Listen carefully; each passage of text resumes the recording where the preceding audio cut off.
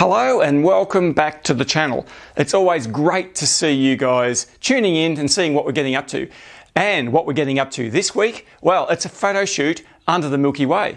Beautiful night sky predicted tonight. So I'm going to take you out there. But before we even get to that, I want to go back to the very beginning. So I'm just getting my gear together here at home. Still, it's about 5 o'clock in the afternoon and it won't be dark for hours yet. And at this time of year, the Milky Way core is going to be rising up in that sky in the east, probably at about 3 a.m. So we're not really going to get out there till quite late tonight. So before that, I want to take you through all of the steps and all of the things that I do to get myself ready for a typical night shoot. Concentrating mainly on the planning for our subject, working out the direction, how I know where the Milky Way core is going to be, all of those sorts of things. So let's get started. So the first thing we're going to do before we do anything else is work out where the Milky Way core is going to be in the sky at the time that we want to be out there shooting. So my go-to program, whilst I'm at home here at my desktop, is Stellarium. So I'm going to show you how this works and run you through just the planning process at this point, and we'll go from there. Now, as you can see, when you first open the program Stellarium, it comes up at the time that it is right now. So it's 5:05 in the afternoon. Now, how do I know that? Well, over on the side here, there's the second window down, says date and time. If I click on that, you'll see the date and time window come up. There it is there, 5:05 in the afternoon, facing due south. Now, as I go through the hours, I'll just click on these here and I'll go through per hour. You can see there now I'm at about 9 o'clock in the evening. You can see there's still twilight in the sky, but I want to keep going. 10 o'clock. Now, 10 o'clock, it's getting quite dark, and you can see the Southern Cross here. Now, I've been shooting a fair bit of that recently, as you would have seen in my previous videos. It looks fantastic there, doesn't it? Now, this is facing due south, and you can see as we progress through the hours, and I'll go to midnight, how this is the tail of the Milky Way, and it's actually rising up as we go through the hours. How do I know that? Well, if I go down here, I can actually click on these horizontal and vertical bars, which give us latitude and longitude. So that's handy. We're going to come back to that later. As it stands at the moment, this is midnight. So I'm going to go through a little bit further. 1, 2, 3. So that's 3 a.m. So tomorrow morning. Now I'm just going to grab that and bring it around a bit. And you can see here that the Milky Way here, core, is beginning to rise in the southeast sky. So you can see the southeast marker there. As I zoom in, you can see here, this is the constellation Scorpius, Milky Way core right here. And as I progress, I'll go another hour through, that's 4 a.m. You can see it's rising up a little bit higher in the sky. So here's our horizon. Here is the direction that we need to face. This is at 4 a.m. tomorrow morning to capture the Milky Way core rising. So all I need to do is take note of the exact marking on my compass here. You can see there we are, 100 degrees, 110, 120, 130, 140, etc. So roughly speaking, now this is rough, and I say it's rough because the Milky Way core is huge. You know, you don't have to be exact with these measurements because you will not miss it.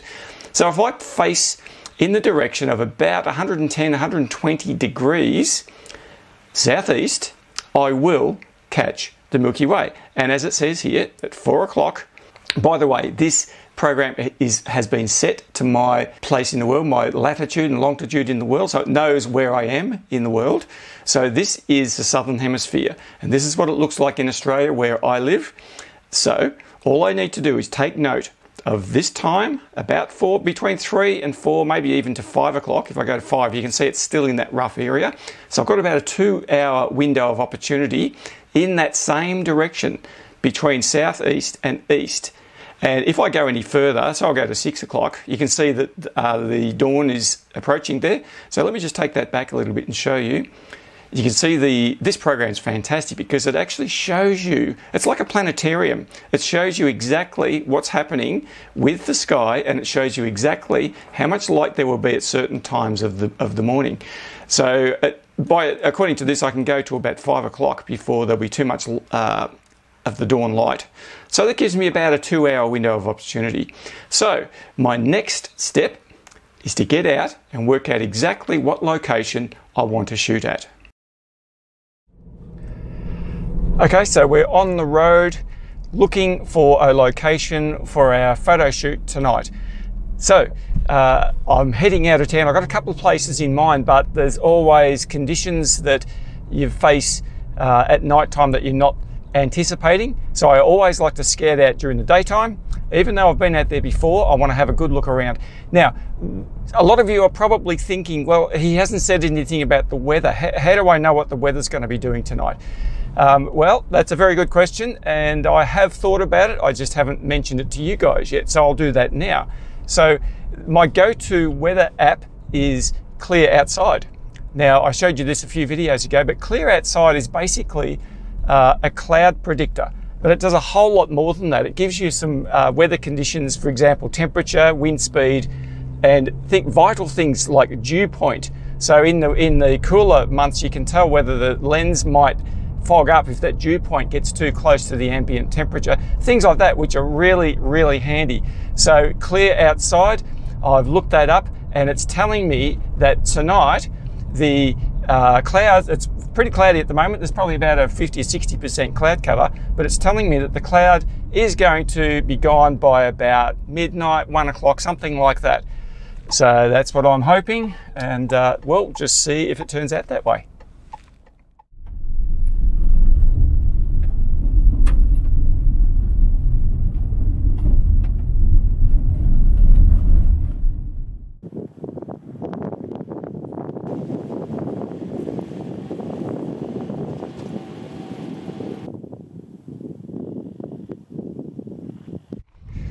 All right, so I've just driven up this dirt road. I'm absolutely in the middle of nowhere. There's no one to be seen for miles and miles around here.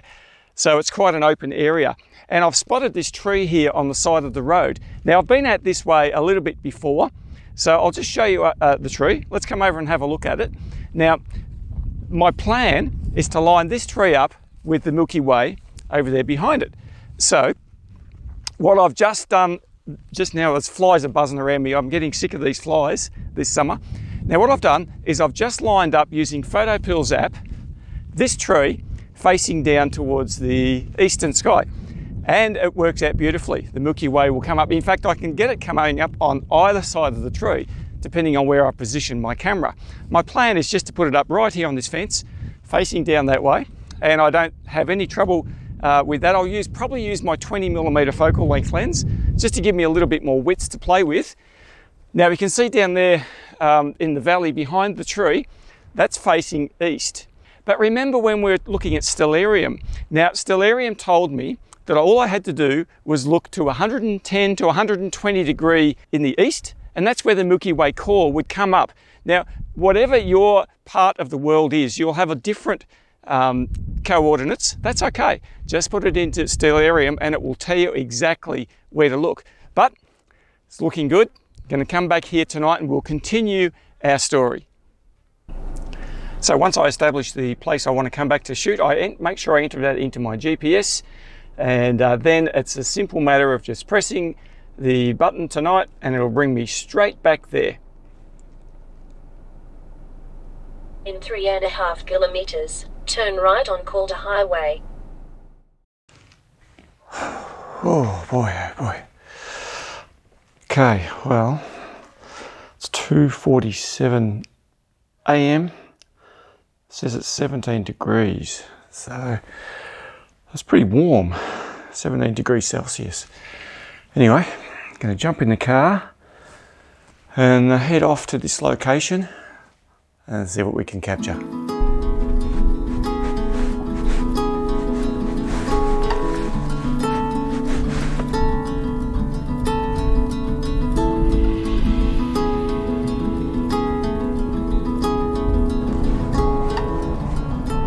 All right, well, we're on the road.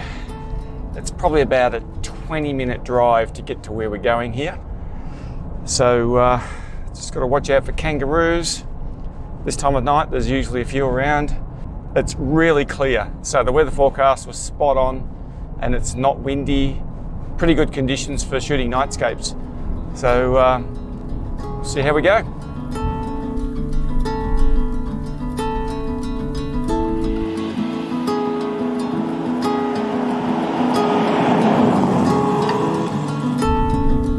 Turn left on Morses Road.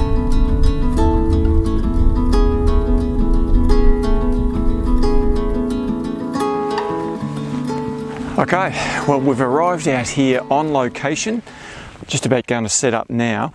Now, my intention tonight is to do a very simple composition. So I'm just going to use my Nikon Z6 here, the 20mm f1.8, and I'm just going to line up the tree with the Milky Way in the background. Now, I've noticed since I got here that there's a reasonable amount of light pollution down there. Now, I expected that because I'm facing straight into the town of about 90,000 people, which is not that far away. But that's not too bad because I'm at a fairly elevated position here, and so I've got a good silhouette of the tree. So I've got my tripod really low. You can see this is as high as I'm going to get the tripod, quite low to the ground. And I like to do that because I want to make sure that the tree, which is the feature of this image, is silhouetted. If I had the tripod too high, the tree would intersect with the ground and it wouldn't have that beautiful silhouette that I'm chasing. So I'm just going to go and set up and we'll get going.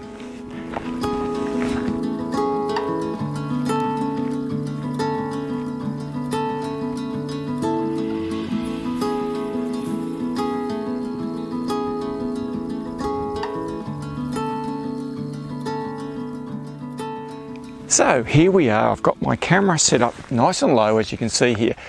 Also, you'll notice I've got my trusty stool just to save my weary body, as I mentioned a few videos ago.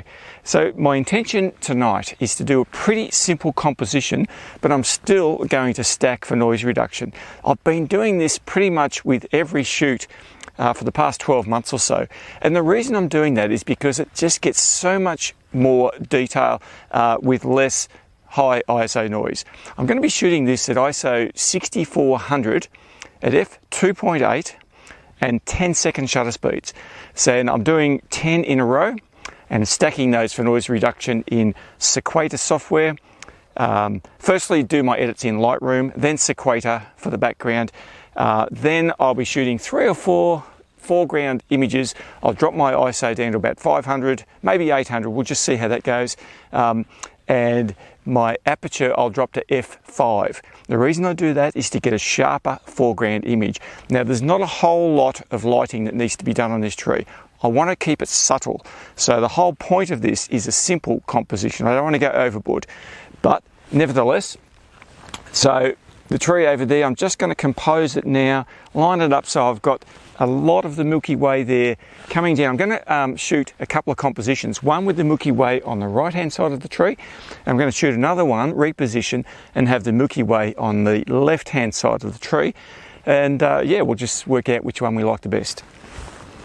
Now you can see very clearly here the Photoshoot app, where it shows the Milky Way coming down the left hand side of the tree. You can see the tree there in the background, and the time now is 4:39 a.m.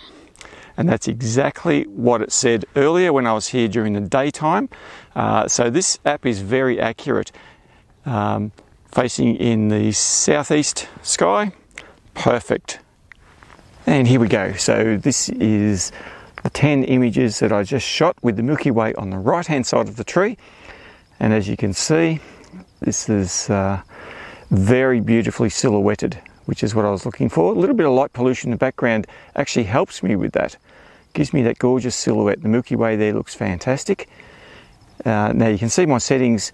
I've shot here at ISO 6400, f2.8, 10-second shutter speed, white balance 4000 Kelvin, and that was consistent through all of those images. And then I shot, you can see there a couple of foreground images, pretty much just both sides of the tree, not much else.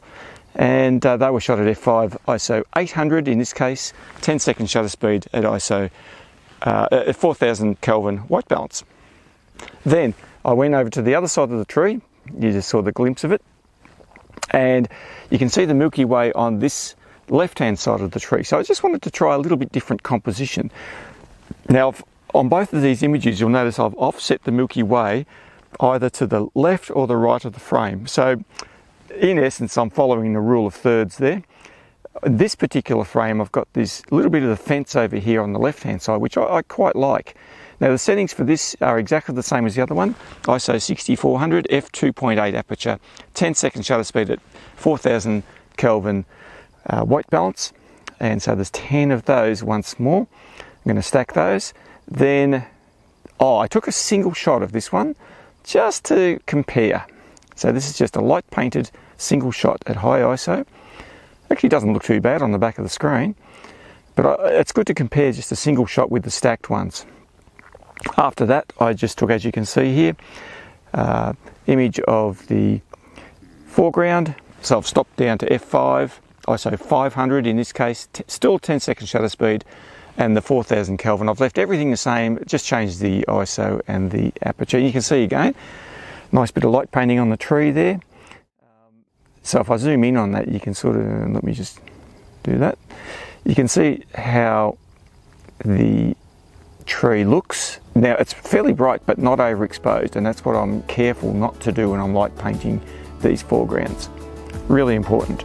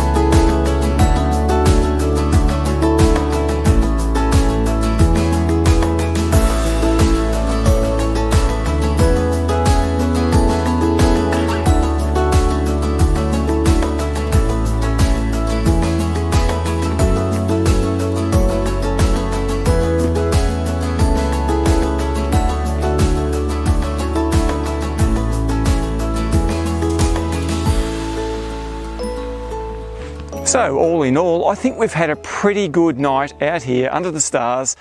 It's getting very late, I need to get home, but that's pretty much it from start to finish, the planning process, showing you how I go about finding my locations and getting out here and shooting the scene. So I hope you like the images, and I'll look forward to seeing you guys next time under the stars. If you'd like to subscribe to the channel, fantastic, love to have you on board. Love to read your comments down below. So until next time, I'll see you later.